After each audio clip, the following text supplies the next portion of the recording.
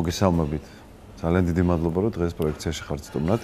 მაყურებელს შევახსენებ, რომ ბატონი მერაბი მყავს დღეს სტუმრად ხალვაში, უნივერსიტეტის რექტორი. კიდევ ერთხელ გამარჯობა. მოგესალმებით, მე ვისალმებ მაყურებელს. ძალიან დიდი მადლობა ზვიად შენ საზოგადოებრივ მაუწყებელს მოწვევისათვის და ხარდაჭერისათვის. ზოგადად ძალიან მნიშვნელოვანია დღეს ტელევიზიის მუშაობა აი ამ მიმართულებით და მით უფრო არ შემიძლია დავაფიქსირო ისიც, რომ უკანასკნელ წლებში ძალიან შეიცვალა აჭარის საზოგადოებრივი მაუწყებელი და ძალიან კარგია, რომ ეს პოზიტიური ნაბიჯები საზოგადოებისათვის შესამჩნევია და მისი ასე აქტიური ჩართულობა იმ სფეროში, რომელსაც განათლება ჰქვია, რომელიც არის ფუნდამენტური და ერთ-ერთი მნიშვნელოვანი საყრდენი და გარანტია ჩვენი ქვეყნის განვითარების. არ შემიძლია არ დაგეთანხმო, მართლაც ძალიან დადებითი და მისაღები ცვლილებები არის ტელევიზიაში, თუმცა აუცილებლად მინდა ვისაუბრო თქვენი მიმართულებით დადებით ცვლილებებზე. რო ავარიდოთ სიტყვა პოზიტიურ ცვლილებებს თავი, დადებით ცვლილებებზე და ასევე იმ უამრავ გამოწვევებზე, რომლის წინაშე ალბათ გახართ, მაგრამ პირველ რიგში მინდა მოგილოცოთ ახალი სეზონის სასწავლო წლის დაწყება. 93 სასწავლო წელი იწყება. გილოცავთ წარმატებებს გისურვებთ და როგორც უმაღლეს დაწესებულებაში. წარმატებებს ვისურვებთ თქვენ სტუდენტებს.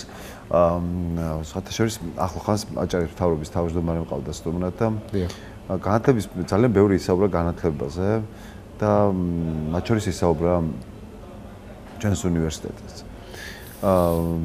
უშუალოდ არის ჩართული გარკვეული ტიპის პროცესებში, იმიტომ რომ რაღაც ძალიან საინტერესო იყო ჩემთვის საერთოდ მიხარია ხოლმე, როდესაც ადამიანი ხაზს უსვამს განათლების მნიშვნელობას, იმიტომ რომ ნებისმიერ კონტექსტში, ნებისმიერ სიბრტყეზე, ნებისმიერ სივრცეში, ნებისმიერ პრობლემას, მაპატია ტავტოლოგისტის პრობლემას, როდესაც ვაწყდებით, იქ აუცილებლად არის განათლების პრობლემა.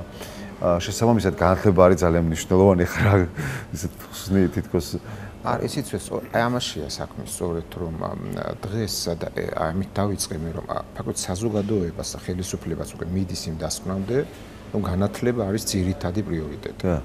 რომ განათლება არის სწორედ ძირითადი ფუნდამენტური, ძირითადი ფუნდამენტი ქვეყნის განვითარების. მე ერთი იცით ეს მაგალითი მოვიტანე ესე თქვენთან ტელევიზიაში, რომ ჩვენი დელეგაცია უნივერსიტეტის წარმომადგენლები რამდენიმე წლის წინ იმყოფებოდნენ ნორვეგიაში და ნორვეგიის ერთ-ერთ რამდენიმე უნივერსიტეტში და რა თქმა უნდა გაუჩნდათ, ბუნებრივად გაუჩნდათ შეკითხვა ჩვენს კოლეგებს, რომ როგორ მიაღწია სახელმწიფომ ეს ყველაფერი, უნივერსიტეტმა როგორ მიაღწია ეს ყველა.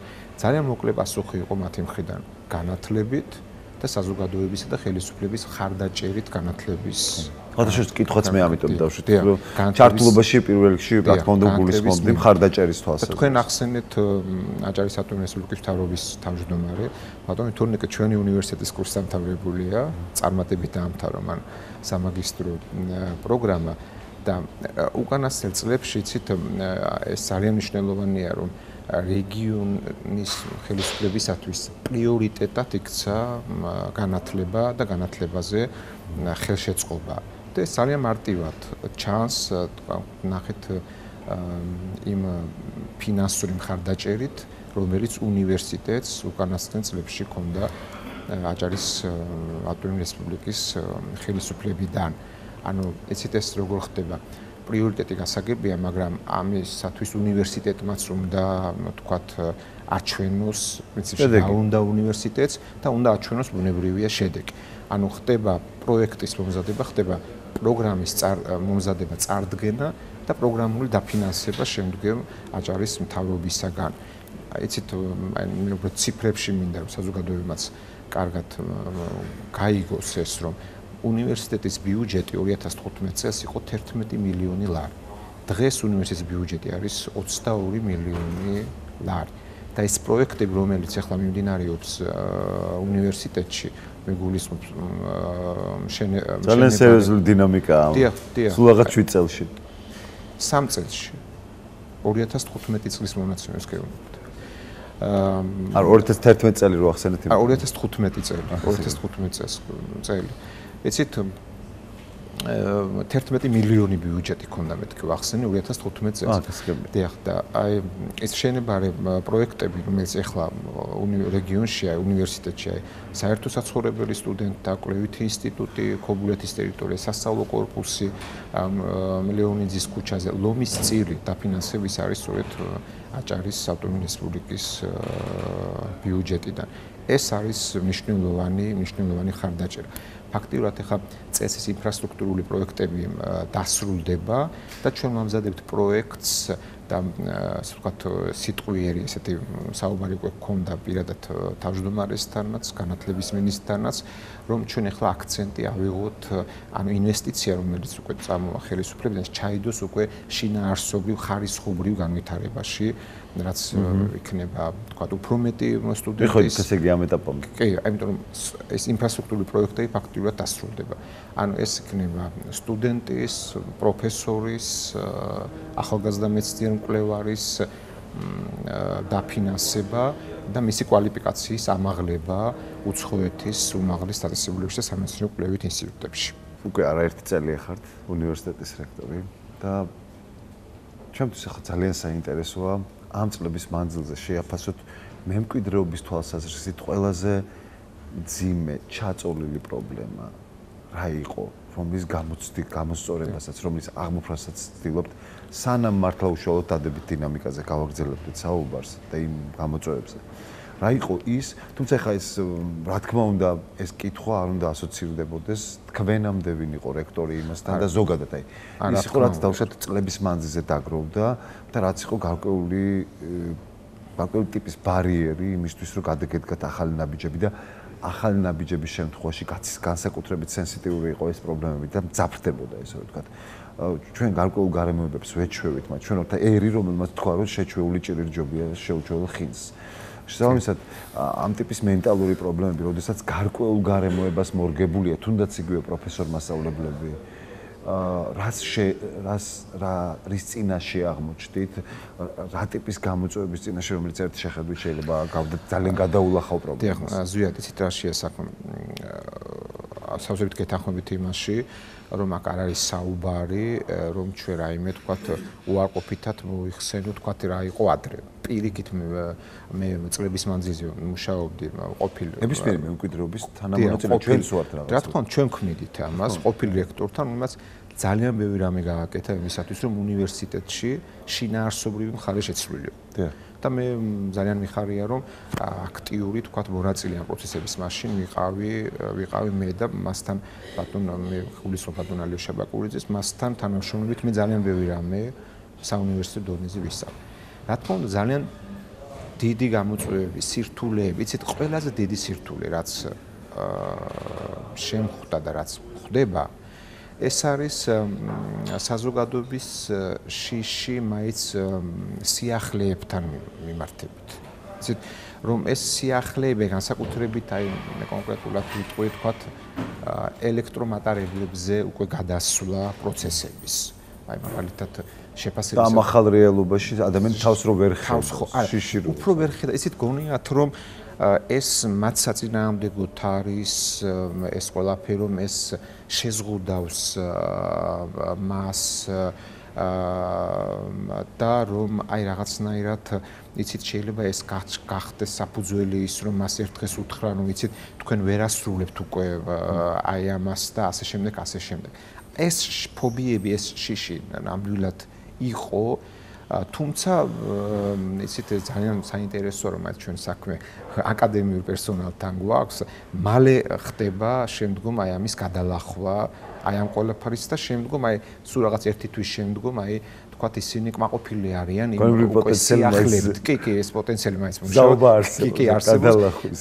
აი კმაყოფილი არიან იმ სიახლეებით, აი მე კონკრეტულად გეტყვით აი მაგალითად შეფასებისა და აღრიცხვის ელექტრონული ჟურნალი, რომელსაც ძალიან ბევრი სხვა ფუნქციაც აქვს, მაგრამ აი ამაზე გადასვლა მართლაც გამოიწვია ერთგვარი თქვათ თანამშრომლების მხრიდან ესეთი რეაქცია, იმის რომ რასაჭიროა თქვათ ეს როცა ვაკეთებდით ამის გარეშეც თქვათ პროცესები მიმდინარეობდა ასე შემდეგ. თუმცა დღეს ყველამ შეთანხმდა იმაზე, რომ აი ამ პროგრამამ მოაწესრიგა სისტემა შეფასებისა და აღრიცხვის და სხვა თვალსაზრისით კომუნიკაციის თუ სხვა ძალიან ბევრი ფუნქცია აქვს მას და აი ეს პროცესები აი ამ სისტემამ მოაწესრიგა და ერთი რამ მინდა გითხრათ აი 2015 წელს ზვიად პირველად რაც გავაკეთე იყო ის რომ ვთქვი რომ უნივერსიტეტში აი ზარის დარეკვის ეს პროცესი აღარ უნდა იყოს ზარი აღარ უნდა ირეკებოდეს უნივერსიტეტში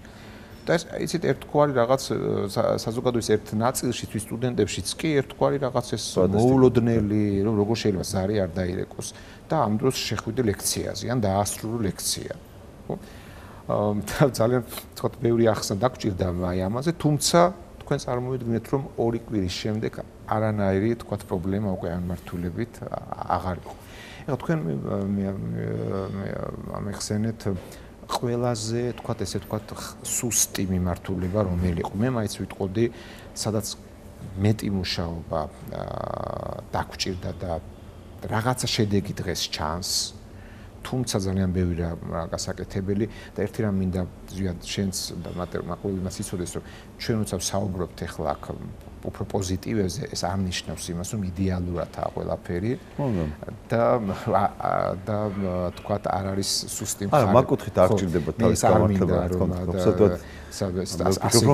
ხელშეწყოს ჩემი მაყურებელი ადეკვატურად რეაგირებს. ამის აღქმა მე არ მაქვს. პირიქით ჩვენი სტრატეგიული განვითარების გეგმის პოზიტიური მხარე რაც უცხოელმა ექსპერტებმა დაინახეს იყო სწორედ ის რომ თლიანად აგებული არის იმ პრობლემებზე რომელიც უნივერსიტეტში დგას და იწყება ფაქტიურად პრობლემები. აი მე ასე მესმის რომ კარგად მაქვს გააზრებული და გათვითცნობიერებული რომ თუ პრობლემას ხედავ და აანალიზებ აი ამ პრობლემას და აკეთებ თვით შეფასებას ამის და თვით კრიტიკას აკეთებ აი მაშინ ჩდება მაშინ დაინახავ გზას თუ როგორ შეიძლება გამოვასწორო აი ეს პრობლემა და მინდა დაუბრუნდე ისე აი ამ საკითხს ეს იყო ზედ მაინც აგრარული მიმართულების მიმართულება უნივერსიტეტში გაქვთ ახლა ლაბორატორიები საინტერესო დიახ და თან დააკვირდით ბოლო პერიოდში მეტნაკლებად აქტუალური საკითხი ხეშად რო თქვა ძალიან განადგურებული იყო ეს სფერო უკვე ჩვენ დიახ აი აქ იგულისხმება მწვანე კონცხის ტერიტორიაზე არსებული სასწავლო ფართები, მიწის ნაკვეთები და იქვე არსებული სტუდენტთა საერთო საცხოვრებლები. ეს კიდე ცალკე თემაა, მაგრამ მოდით მე მაინც ახლა ვისაუბრებ სასწავლო პროცესთან მიმართებით. ფაქტიურად აი 2015 წელს როცა პირველად მე რექტორის მოვალეობის შემსწრებად ამირჩიეს, ამ პერიოდისათვის მე დამხვდა აბსოლუტურად განადგურებული ინფრასტრუქტურა. და პირველად ეს იყო აპრილში და ერთი კვირის შემდეგ მე ავედი მწვანე კონცხზე და საღამო საათები იყო უკვე თანამშრომლები ფაქტიურად უკვე აღარ იყვნენ, ხოთ ერთი პროფესორი ბატონი ოთარ შაინიძე მუშაობდა და დავათვალიერეთ ეს ყველაფერი და იცით რამდენად საინტერესო სფეროა აგრარული სფერო. აი დიახ და იცით ზვიად მე მინდა ვიყო გულწრფელი და გითხრათ რომ წამოვედი დათრგუნული მწვანე კონცხიდან და ვიფიქრე რომ იცით მე როგორ ეს ამდენი პრობლემაა ამ მიმართულებით და როგორ მოახერხებ მე ამ ხელა პასუხისგებლობა მაქვს და როგორ მოახერხებ აქ სიტუაციის შეცვლას. ესე იგი ელემენტარული პირობები არ იყო დაცული და თქვენ წარმოიდგინეთ რომ საუბარია 2015 წელზე 21 საუკუნეზე თანამედროვე ტექნოლოგიებზე თან აგრარული მიმართულებაზეა საუბარი და აქ სტუდენტისათვის და პროფესორ მასწავლებლებისათვის ელემენტარული პირობები არაა. რაც იყო და ისიც თავის დროზე შეიძლება კარგიც იყო, მაგრამ ის პასუხობდა მე-20 საუკუნის 80-იანი წლების გამოწვევებს. თქვენი ტექნოლოგიები როგორ ვითარდება, მით უფრო ვიმეორებ აი ამ დარგში. მაგრამ ის რაც უკვე 2015 წლისათვის იყო, ის ვერანაირ სტანდარტს ვერ აკმაყოფილებდა. არათუ სტანდარტზე, მე ვნახე რაღაც მიტოვებული ესე კორპუსი, არა გათბობა, არა ინტერნეტიზაცია, არა წარმოიდგინეთ სველი წერტილები, არა ბიბლიოთეკა, არა ლაბორატორიები, არა კვების ობიექტები, არა ტრანსპორტი. აი ამ ყველაფრის გარეშე. და მართლა შოკი იყო ერთგვარი, როცა ნაკვეთები ვნახე, რომელსაც საცდელი ნაკვეთები, რომელსაც ერქვა საცდელი ნაკვეთები და ვნახე, თქვათ ის სათბური, რომელსაც ერქვა პირობითად სათბური. და დავასურათ ეს სხვათაშორის და მე ვთქვი აი მაშ ბატონოთთან მე სამსაუბრობდით და მე ვუთხარი რომ აი უნივერსიტეტის გახდება ეს პრიორიტეტი. პირველი რაც გავაკეთეთ, უნივერსიტეტის მისიაში გავწერეთ, რომ აგრარული სფერო სხვა სფეროებთან ერთად არის პრიორიტეტი და სტრატეგიული განვითარების შესაბამისად სტრატეგიული განვითარების გეგმაშიც. მე მადლიერება მართლაც არ შემიძლია არ გამოვთქვა საქართველოს განათლების და მეცნიერების სამინისტროს მიმართ, რადგან ჩვენ გავაკეთეთ პროექტი 2015 წელსვე და უპირობო მხარდაჭერა გქონდა, მივიღეთ 1.100.000. რამდენი დიდი მნიშვნელობა აქვს ინიციატივას, ხო? ძალიან დიდი. აი გამოიჩინეთ ინიციატივა, გააკეთეთ პროექტი და დაგაფინანსეთ. აი ზუსტად არის დაკაკუნების პრინციპი. აი ეს ჩვენ გამოვიჩინეთ ინიციატივა და ეს საგანმანათლებლო პროგრამებს და პროცესებს ძალიან თვალს ვადევნებ, აი თუნდაც იგივე საზოგადოებრივი კოლეჯების მიმართულებით და პრაქტიკულად ძალიან ხშირად მესმის ხოლმე გზაობა არსებობს რეალურად.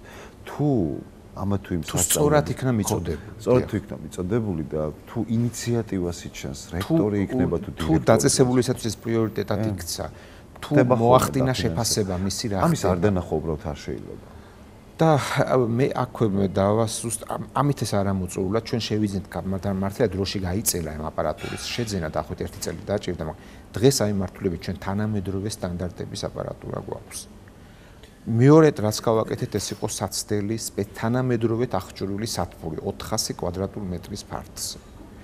ასევე გავაკეთეთ ევროკავშირის დაფინანსებით მივიღეთ ინვიტრო ლაბორატორია, ასე რომ რაღაც წრე უკვე იქ აგრარული მიმართულებით შეიქმნა, უბრალოდ ჯაჭვი შეიქმნა, რომ სტუდენტს რაღაც კალმების, საწერი კალმების მინიშნებით კი არა ასწავლიან ახლა რომ აი დამყნობის პროცესი როგორაა, არამედ ეს ფიზიკურად შეიძლება ინვიტრო ლაბორატორიაში გამოიყვანონ ჩითილი, გადაიტანონ სათბურში და სათბურიდან გადაიტანონ შემდგომ საცდელ ნაკვეთს. დიაგროზე ხო? დიახ, მთელი ჯაჭვი. აი იგივე მწვანე კონცხის ტერიტორიაზე 4 ჰექტარი ტერიტორია კაპიტალურად შემოიფარგლა და ახლა მიმდინარეობს მისი განაშენების პროცესი. აი მე აქ ეს ორმაგი სტანდარტი იცით ყოველთვის მაწუხებს და მაინტერესებს რომ საზოგადოების რაღაც გარკვეული ნაწილი რომელიც ვერ ხედავდა რა იყო იქ 2015 წლამდე თუ რა პრობლემები იდგა და დღეს რაღაც ეძებს რომ რაღაცა მოძებნოს უარ ძალიან ბევრი ვარყოფ რა თქმა უნდა ბევრი ხარვეზი არის უბრალოდ არის ის რომ ეს მე სრული პასუხისმგებლობით შემიძლია ვთქვა ყოველგვარი ყალბი თავმდაბლობის გარეშე რომ აგრარული მიმართულებით რადიკალურად შეიცვალა იცვლება მდგომარეობა აი ამ სპეციალობაზე და მას ელემენტარულად იცით სტუდენტებთან როცა აქტიური ურთიერთობა მაქვს და ეს მასთან საუბარში ჩდება და უბრალოდ მოთხოვნის მიხედვით წელს საკმაოდ დიდი მოთხოვნა იყო აგრონომიის პროგრამაზე. რატომ? იმიტომ რომ მინდოდა მეკითხა ეს რომ როგორი დინამიკაა მაგ მიმართულებით აგრარული სფერო ახსენეთ და მაგალითად რა პერიოდი გახსოვთ? რამდენ სტუდენტს აი იზრდება ყოველწლიურად მოთხოვნილება ამ მიმართულებით? იცით აგრონომიის მიმართულებით იყო დინამიკა იყო რა თქმა უნდა კლებაზე ორიენტირებული. და ფაქტიურად იქ აღმოჩნდა სპეციალობები, სადაც ფაქტიურად სტუდენტი უკვე აღარ იყო. ეხლა აქ იცით რა შეასახებ? აქ ძალიან მნიშვნელოვანი არის რა თქმა უნდა თვითონ გაანალიზება იმისა თუ დღეს რა მოთხოვნაა, თქვათ შრომის ბაზარზე.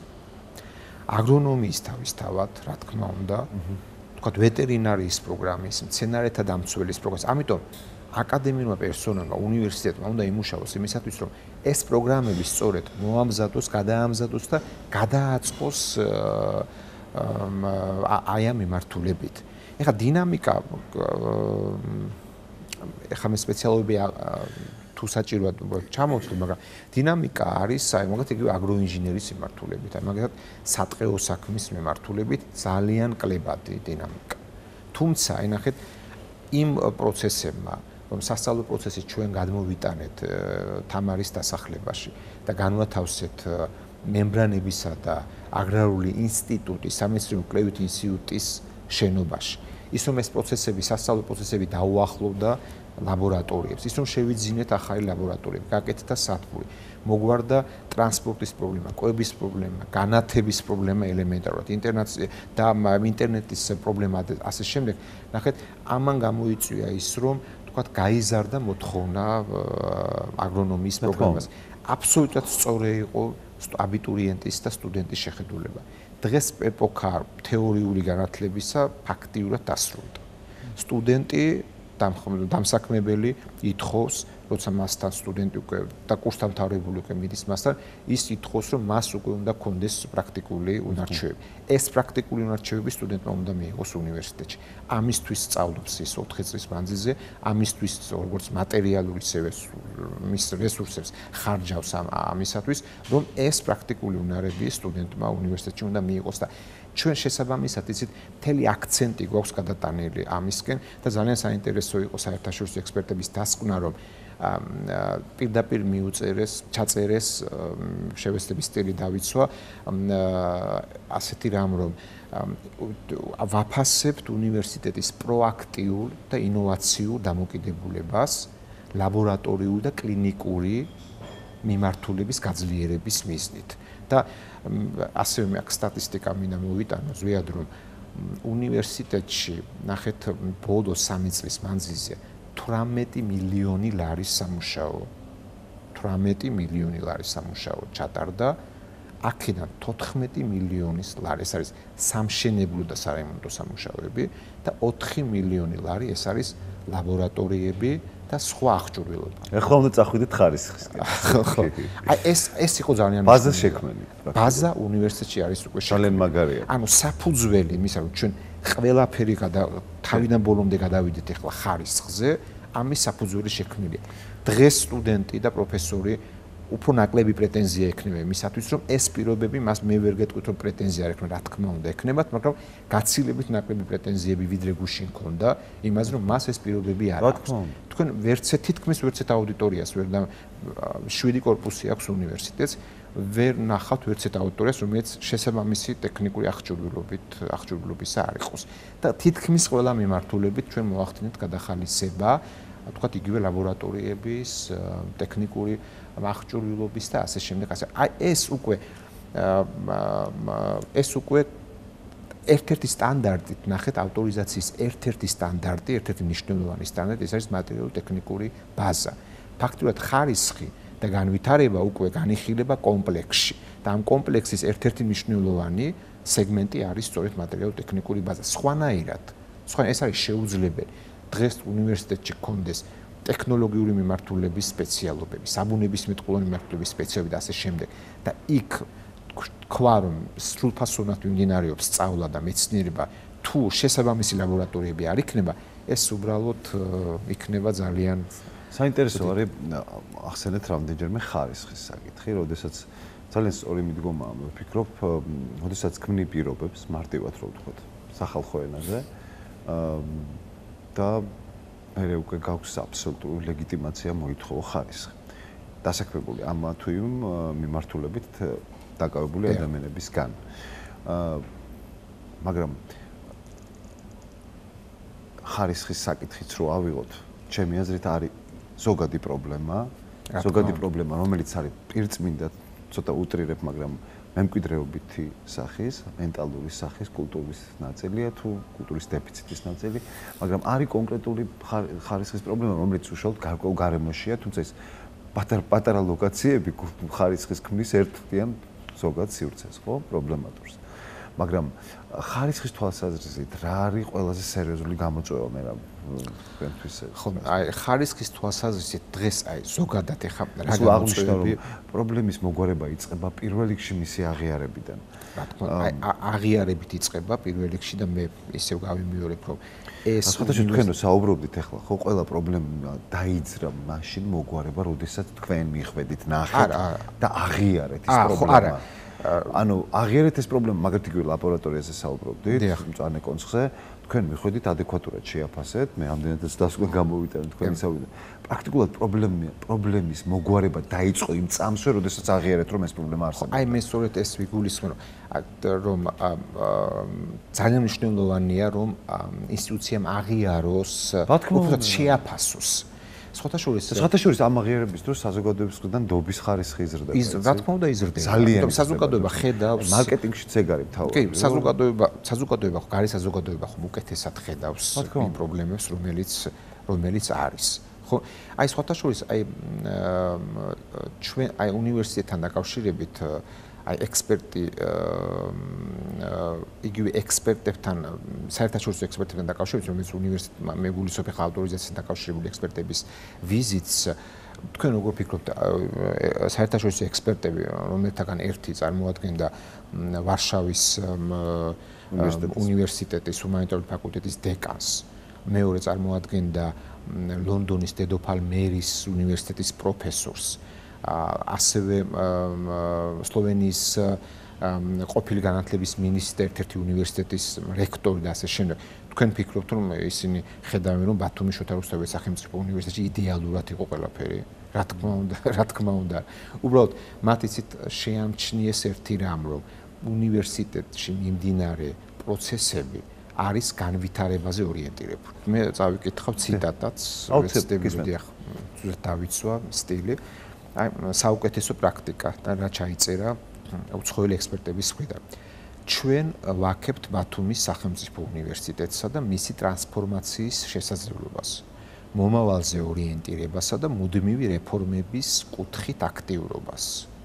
ასევე ბათუმის სახელმწიფო უნივერსიტეტის მართველი გუნდის თავდადებას. ანუ უნივერსიტეტი არის მოძრაობაში. საქმეც ამაში რომ მათ დაინახეს რომ უნივერსიტეტი არის მუდმივ მოძრაობაში და განვითარებაზე ორიენტირებული.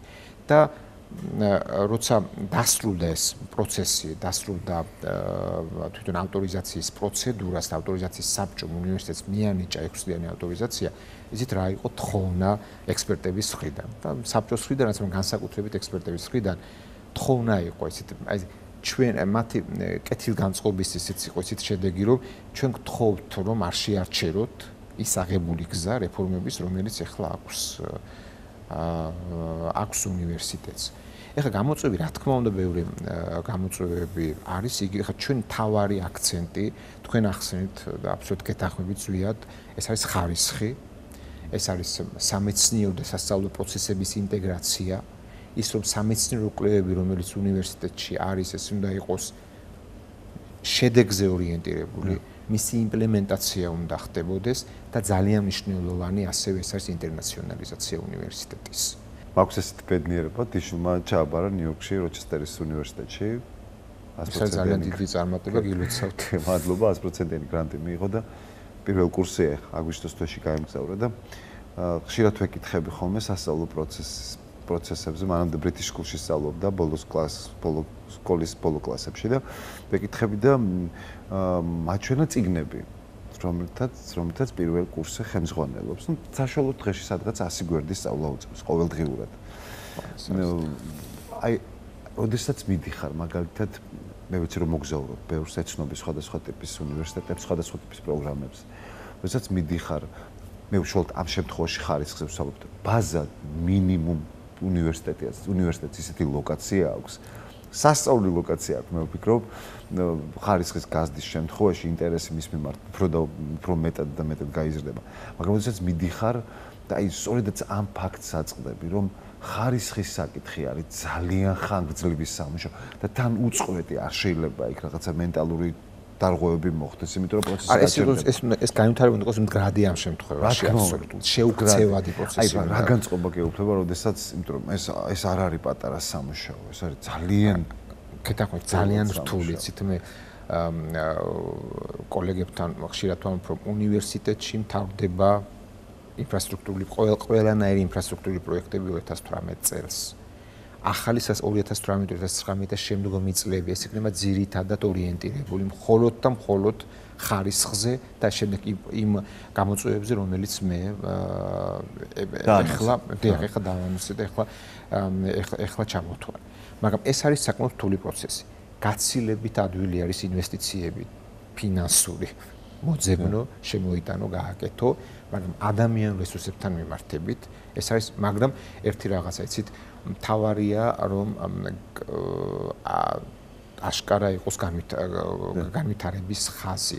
მთავარია ჩვენ დავიწყოთ უკვე, აი თქვათ, ძალიან ესე თქვათ, ხარისხენად დავიწყოთ კარის მიმართულებით ბურთის დარტყმა, რომ ჩვენ გავიტანოთ ეს, მაგრამ ამისათვის საკმაოდ დიდი დრო, განსაკუთრებით განათლების სფერო, იცით თქვენ, ეს არის კონსერვატორული ძირითადად სფერო და საკმაოდ იმისაც რომ შედეგი მიიღო, ძალიან დიდი შრომა უნდა ჩადო აი ამაში, მაგრამ აქ უკვე დგება სწორედ პროფესიონალიზმის და აკადემიური რესურსის, სამეცნიერო რესურსის, ადმინისტრაციის, რა თქმა უნდა, უნივერსიტეტის და თითოეული პერსონალის კვალიფიკაციის საკითხი.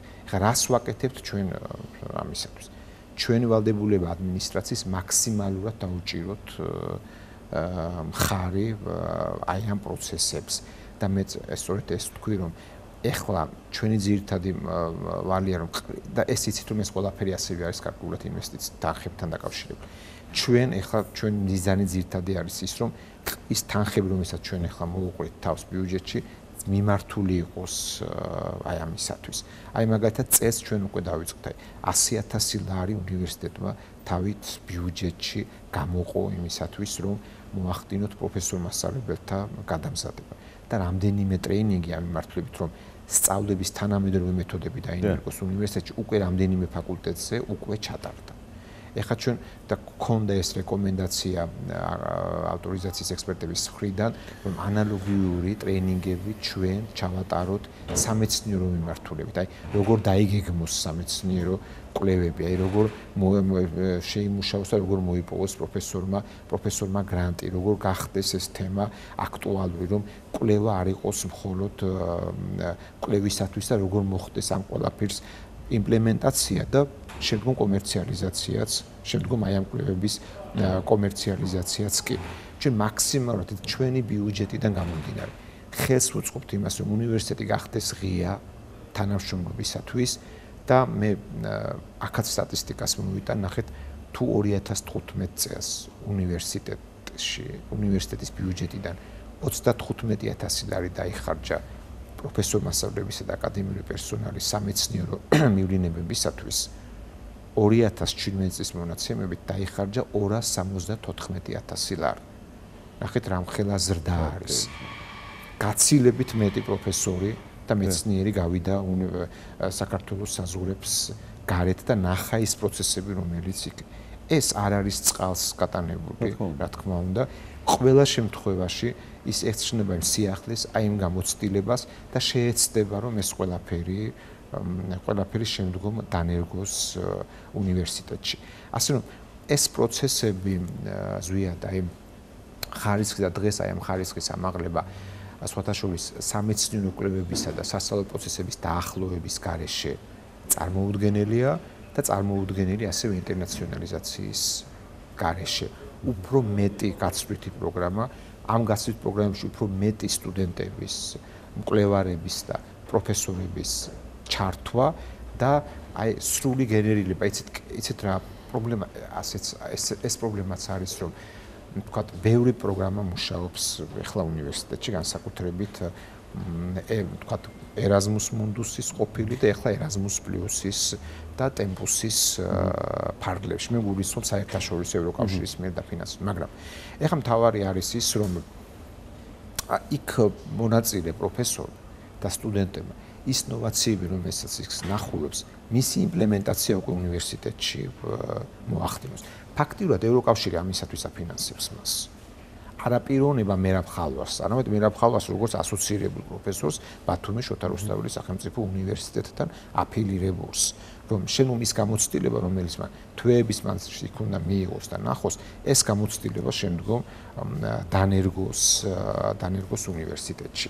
თუმცა ეს არის კიდევ ერთ ჩემ მინდა ვთქვა ხაზგასმით, ეს არის რთული პროცესი და ჩვენ სტრატეგიული განვითარების გეგმაში დეტალურად გვაქვს გაწერილი 2018 წლიდან 2024 წლის ჩათვლით, აი თქვათ რა რომელ მიმართებასთან მიმართებით რა შედეგზე უნდა გავიდეთ წლების მიხედვით და სხვათა შორის ძალიან დეტალურად ინდიკატორების და პროცენტულად არის გათვლილი რას ველოდებით ჩვენ ველოდებით რა თქმა უნდა არა 100%-იან წარმატების ამ მიმართულებით არამედ თქვათ შესაბამისად ჩვენი რესურსებიდან გამომდინარე შესაბამის წარმატების. აი თქვათ ჩვენ გვაქვს გეგმა რომ აი მაგალითად 2020 წლისათვის უნივერსიტეტს ჰქონდეს რამდენიმე საერთაშორისო პროგრამა კერძოდ გაწერილია რომელი მიმართულებით სადაც ეს რესურსი ახლა არის და თუ თქვენ მიაქციეთ ყურადღება, როცა მოხდა ახლა პრეზენტაცია განათლების რეფორმის პროექტის ფაქტიურად, ნახეთ იქ ლამის მოთხოვნა, რომ 2022 წლისათვის თუ უნივერსიტეტს აქვს პრეტენზია, რომ იყოს უნივერსიტეტი, მას უნდა ქონდეს საერთაშორისო პროგრამები. ანუ საერთაშორისო ანუ საზღვარგარეთის უნივერსიტეტთან პარტნიორობით შედეგად ერთობლივი პროგრამები, სადაც მოხდება ერთობლივი კვალიფიკაციის მინიჭება და ერთობლივი დიპლომების. ეს არის ურთულესი პროცესი. ეს არ არის მარტივი, ძალიან რთული პროცესი, როცა პარტნიორობაზეა საუბარი. შენ უნდა აკმაყოფილებდეს ზუსტად იმ სტანდარტებს, რომელიც აქვს შენს პარტნიორს. 1 ოქტომბერს რა რეალობა დახვდება ყველაზე საინტერესო სიახლე, რომელიც დახვდა უბრალოდ უკვე, რომელიც თქვენთვის ამ ეტაპზე ყველაზე მნიშვნელოვანი იყო, მიუხედავად იმისა, რომ გარკვეულწილად ისაუბრეთ ამაზე და იცით უნივერსიტეტში ზვიად ეხა 1 ოქტომბერს სასწავლო პროცესი არსებული 7 ფაკულტეტიდან 6 ფაკულტეტზე დაიწყება და ერთ ფაკულტეტზე ვერ დაიწყება 8 ოქტომბერს და ერთ-ერთ სპეციალობას, განათლების სპეციალობას. იმიტომ რომ ისტორიულ პირველ კორპუსში მიმდინარეობს სარემონტო პროცესორად სამუშაოები, რომელიც დასრულდება 5 ოქტომბერს და ასე ერთ სოციალურ ქსელში წავიკითხე ერთ-ერთი სტუდენტის ესეთი კომენტარი იყო, რომ ეს რემონტები ხო არ სრულდება აი ამ უნივერსიტეტში. მოკეთ რა დახვდება და მესმის მე მათის უნებრივი თქვა დისკომფორტს ეს ქმნის ეს ყველაფერი მოკეთ მათ დახვდებათ რა თქმა უნდა განახლებული უფრო კარგი კომფორტული გარემო იმისათვის რომ სტუდენტებმა უკეთესად ისწავლონ და შემდგომ თქვათ გაატარონ დრო ისე უნივერსიტეტში დახვდებათ განახლებული ბიბლიოთეკის სივრცე დახვდებათ განახლებული და რამდენიმე სრულიად ახალი ლაბორატორია ჩვენ ახლა მიმდინარეობს პროცესი რომ უნივერსიტეტში სტუდენტებმა წინასწარ მინიმუმ 5 კვირის სასწავლო მონაცემები ელექტრონულად გადაუგზავნოთ უნივერსიტეტში უკვე ახალი სასწავლო წიდან ამოქმედება ეგრეთ წოდებული ერთი სარკმლის ფანჯრის პრინციპი რომ სტუდენტმა მისთვის საინტერესო ინფორმაცია ყველანაირი ინფორმაცია მიიღოს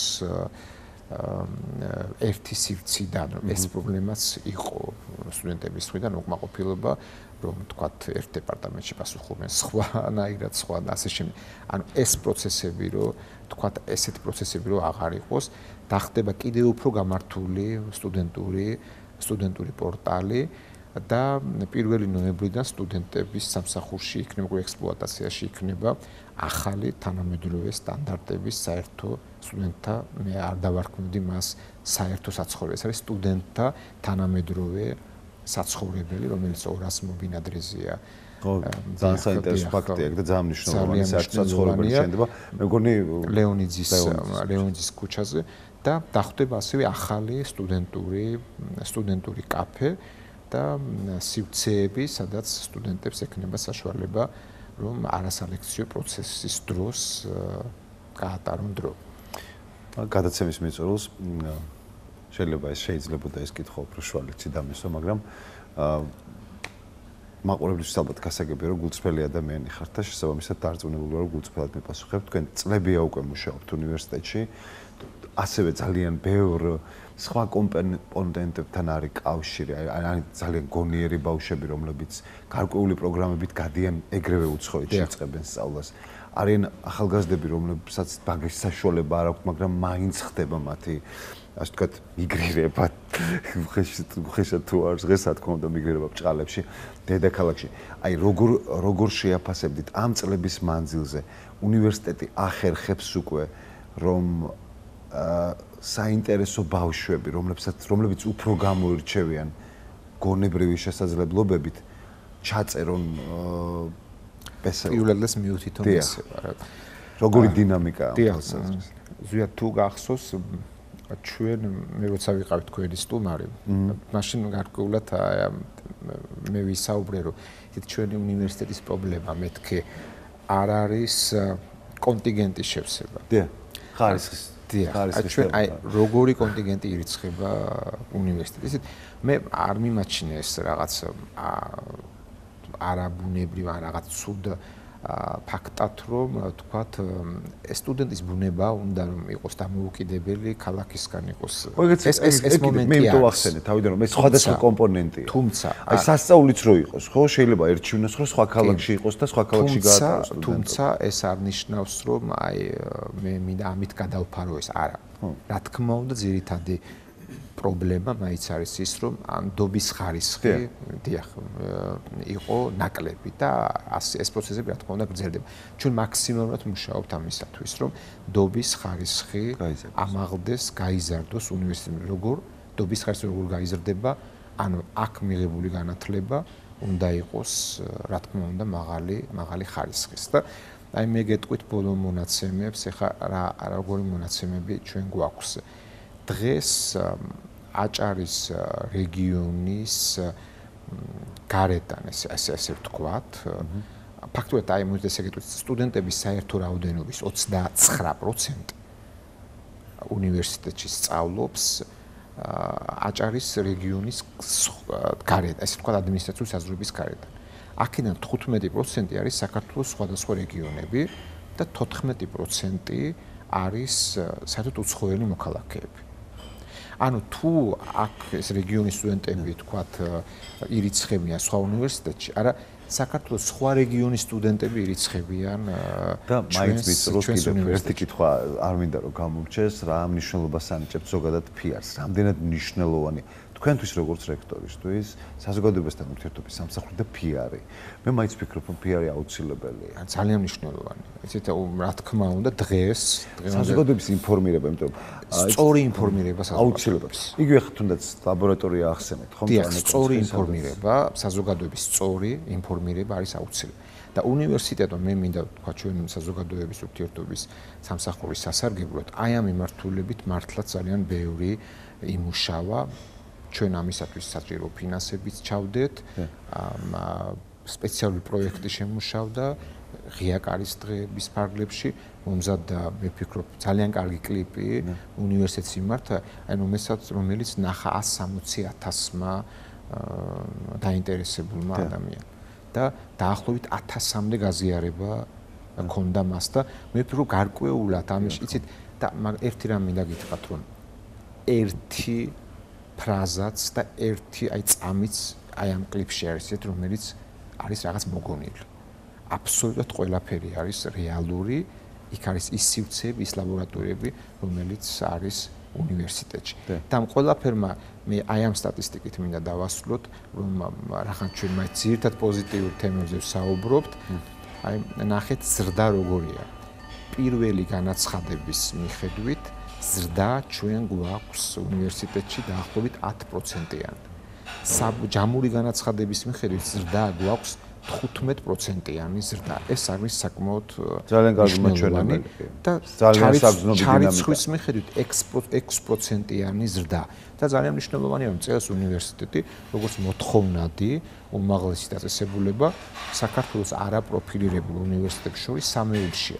ისეთი დიდი უნივერსიტეტების შემდეგ როგორიც არის და ცნობილი უნივერსიტეტების შემდეგ როგორიც არის თბილისის ივანე ჯავახიშვილის სახელმწიფო უნივერსიტეტი და დიახ და ილეონი. ძალიან დიდი მადლობა მერაბ საინტერესო საუბრისთვის. PR-ის ნაწილს რაც შეეხება, მე მაინც ვფიქრობ და დარწმუნებული ვარ, რომ მეთანხმები ყველაზე დიდი PR-ი მაინც არის საინტერესო და ჭკვიანი სტუდენტები. რა თქმა უნდა. და შენ ყველაზე 6500 სტუდენტია ესე რა. გადაცემის ძირითადი ნაწილი ისაუბრე სწორედაც ხარისხზე. გულწრფელად გისურვებს გადაცემა პროექციის ჯგუფი და აჭარის საზოგადოებრივი მოწყობილი შემიზდემათ სახელითაც გისურვებ წარმატებები და ჩვენ ყოველთვის თქვენ სამსახურში გვიგულეთ, იმიტომ რომ დაინტერესებული ვარ მე პირადად მაქსიმალურად ვცდილობ რომ ხშირად გავაშიქო თქვენი ინფორმაცია. დიდი მადლობა. ძალიან დიდი მადლობა. ზვიად თქვენ წარმატებები მინდა გისურვოთ და კიდევ ერთხელ ძალიან დიდი მადლობა ასეთი ხარდაჭერისათვის. წარმატებები.